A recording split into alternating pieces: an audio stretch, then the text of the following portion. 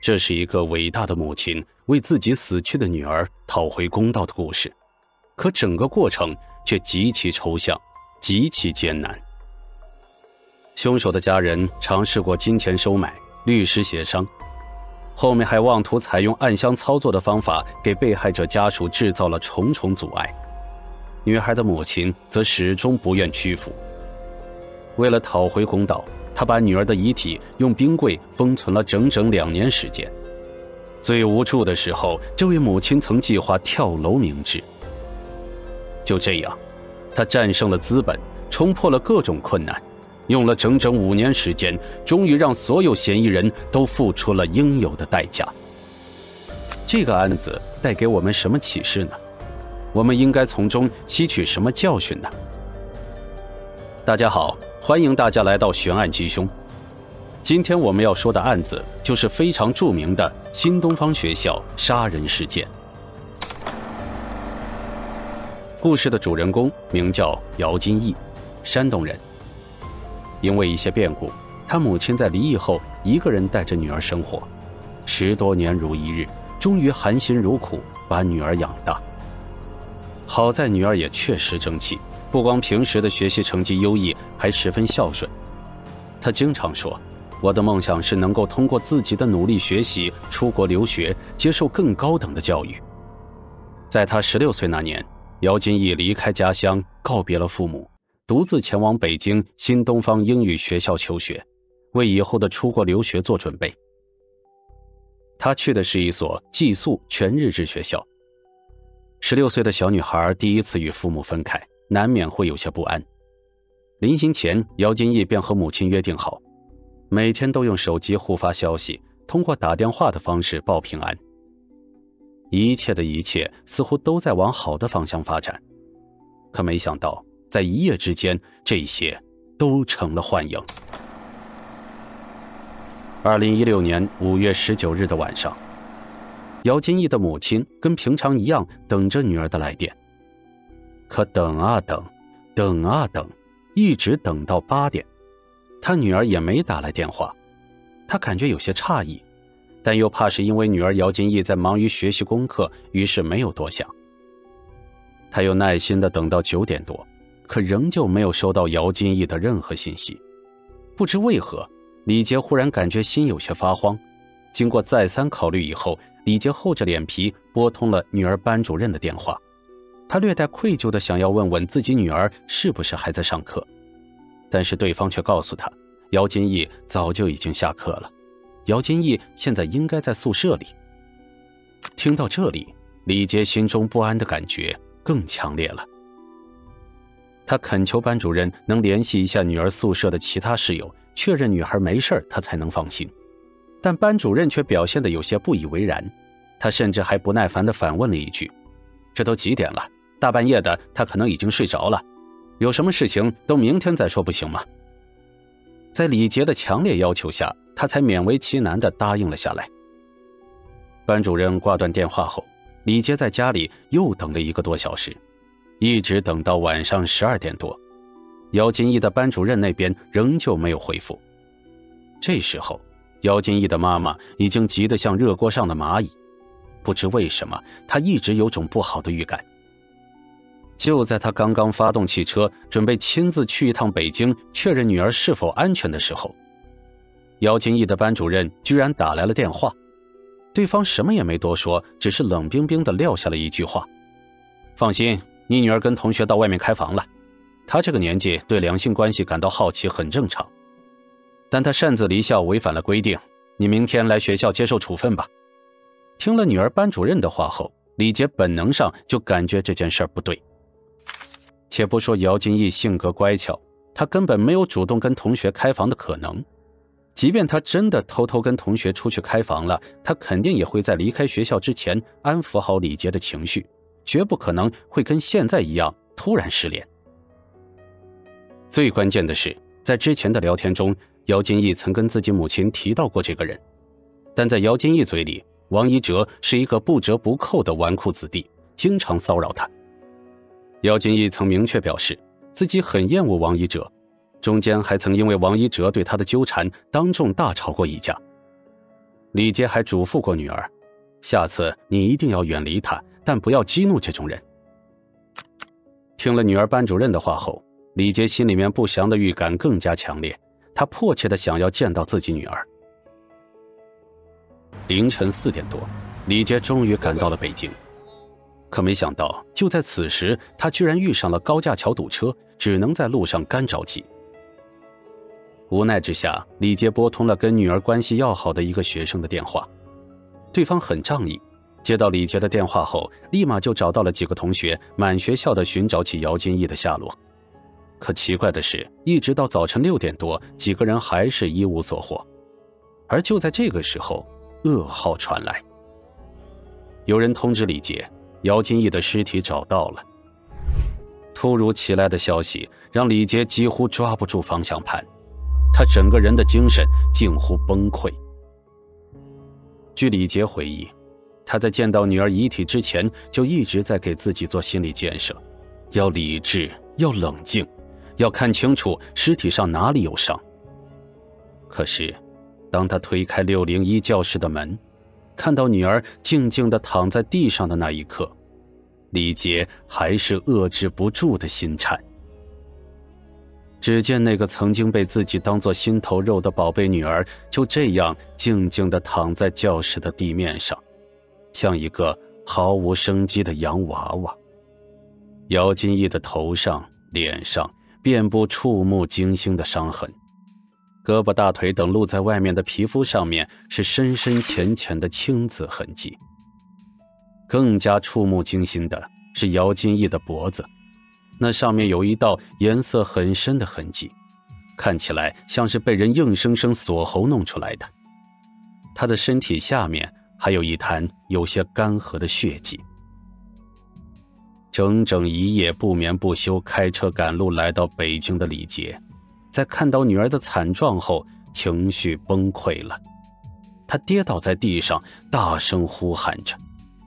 李杰想不明白，一向乖巧听话的女儿怎么会在深夜独自一人去教学楼，又是谁把她虐待成这副惨状？他更加无法想象姚金易临死前遭受了怎样非人的折磨，让一个鲜活美丽的女孩变成了一具面目全非的尸体。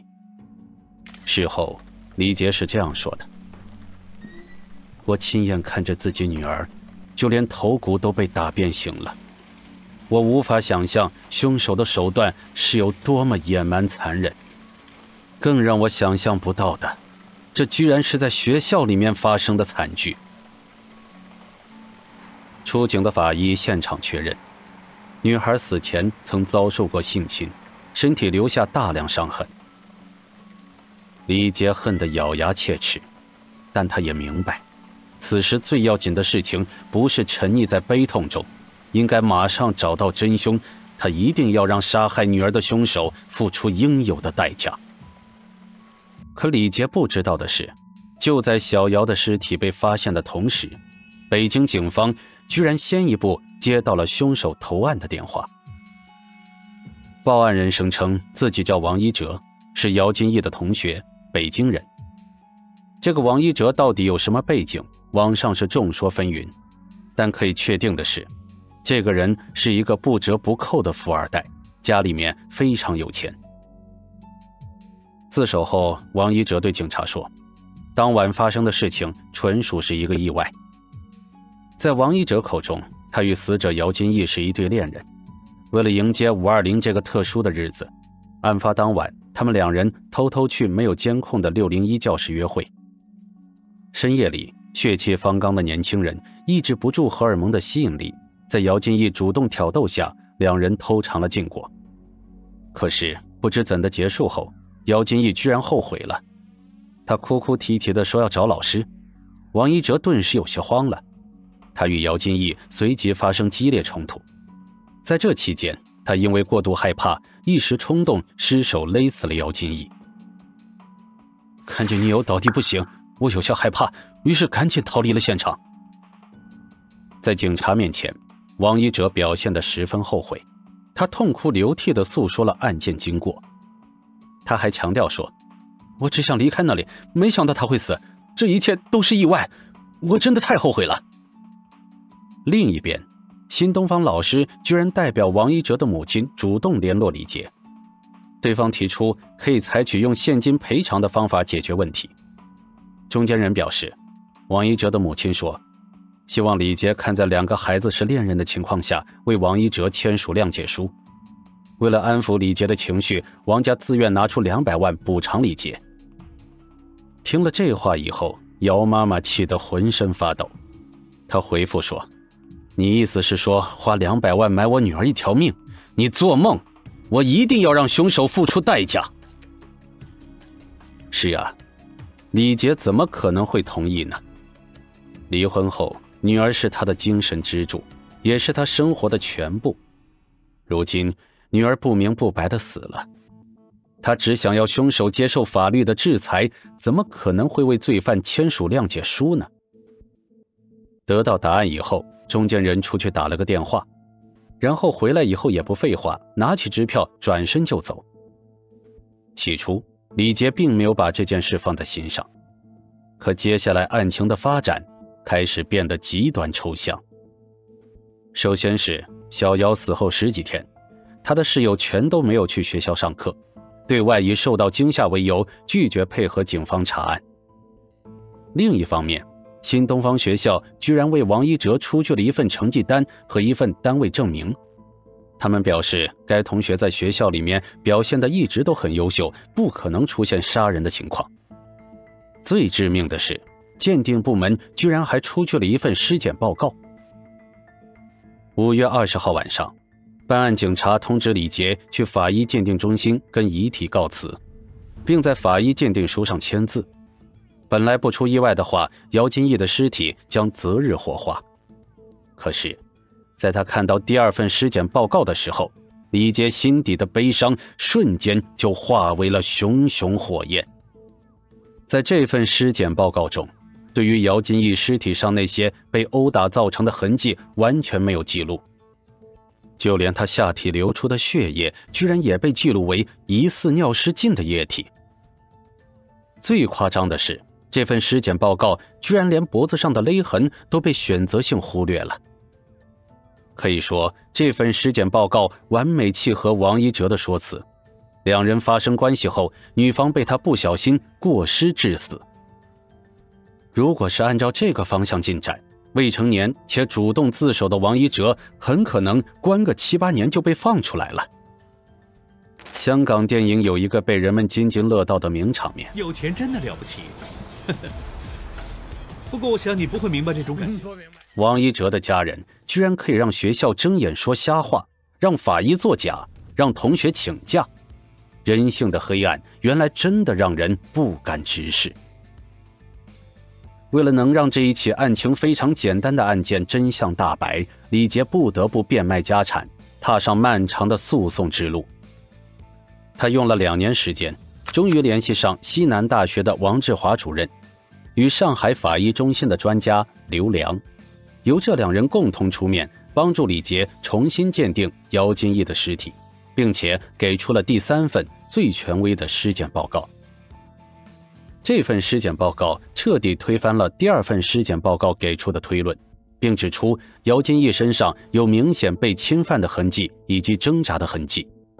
另外，从尸体表面那些深深浅浅的淤青以及被打得已经变形的头骨可以估计，凶手是带着杀意行凶。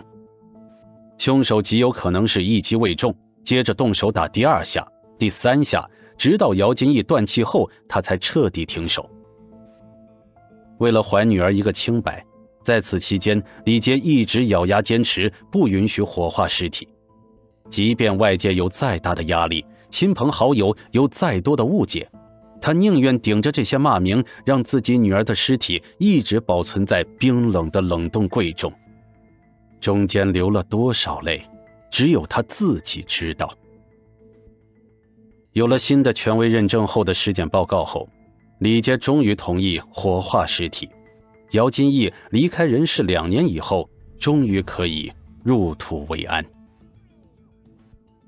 新的验尸报告出来后，李杰决定发起诉讼。2017年4月19日，在还原事情的真相后，北京市1级人民法院开庭审理此案。在证据确凿的情况下，考虑到王祎哲未成年的身份，从轻处罚。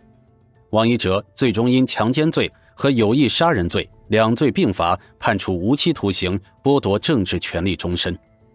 李杰万万没有想到的是，虽然审判结果已经下来了，但王家人却丝毫不慌。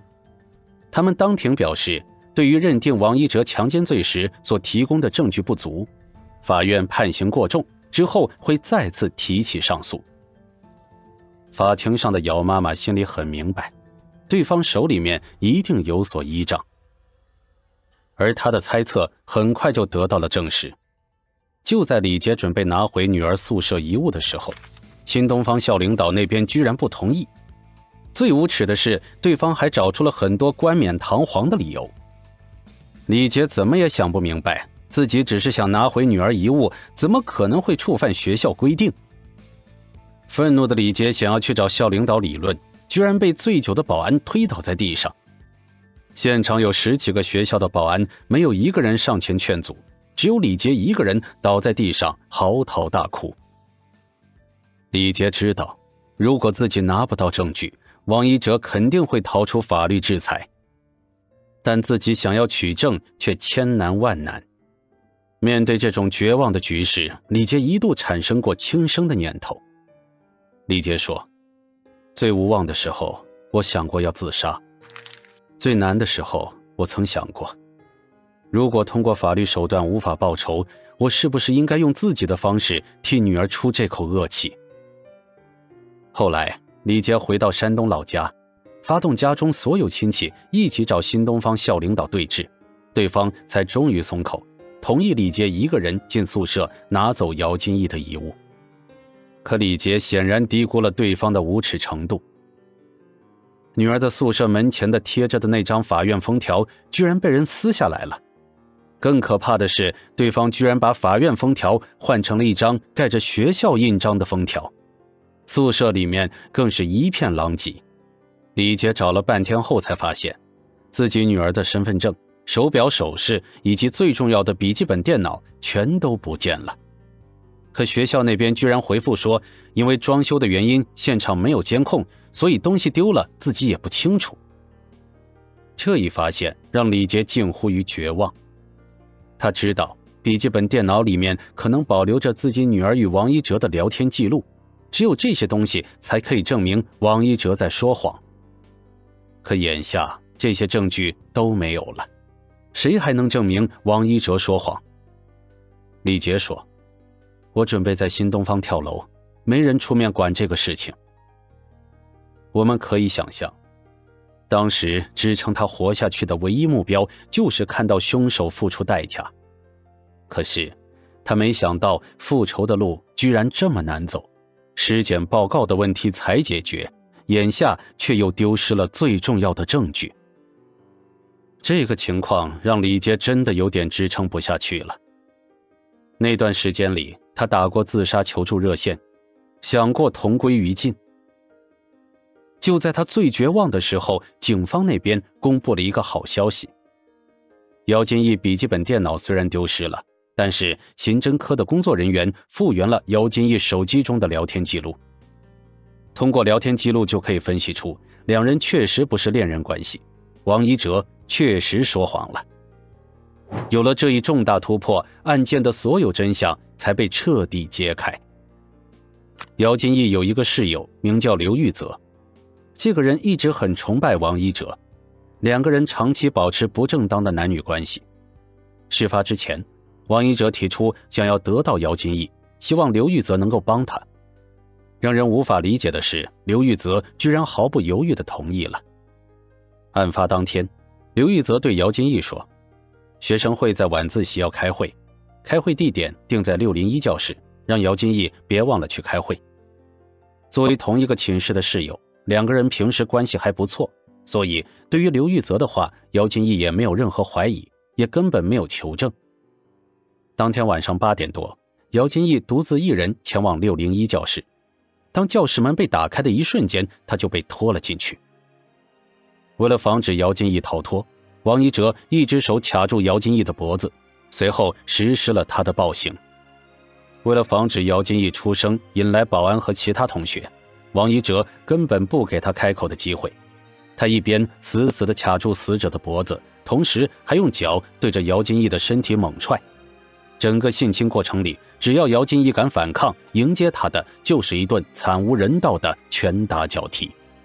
最可怕的是，整个过程这个女孩连一声惨叫都发不出来。不知过了多久，王祎哲结束了惨无人道的侵犯过程。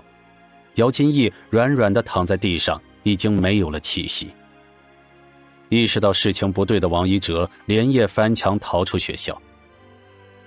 第二天早晨，王祎哲实在忍不住将此事告知自己的母亲，于是在他母亲的代陪同之下，王祎哲去公安局自首。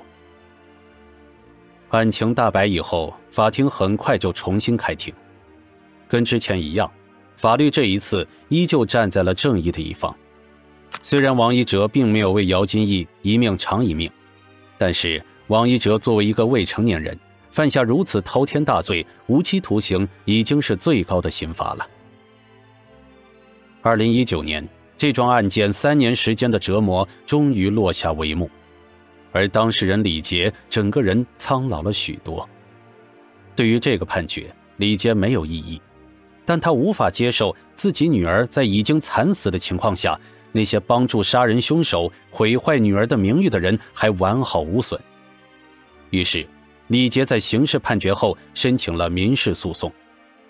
2021年，法院作出最终认定：一、王祎哲承担90%的责任，出具书面道歉书；二、被金钱左右，出具假证据的北京新东方外国语学校承担10%的责任，两方总共赔付150万元。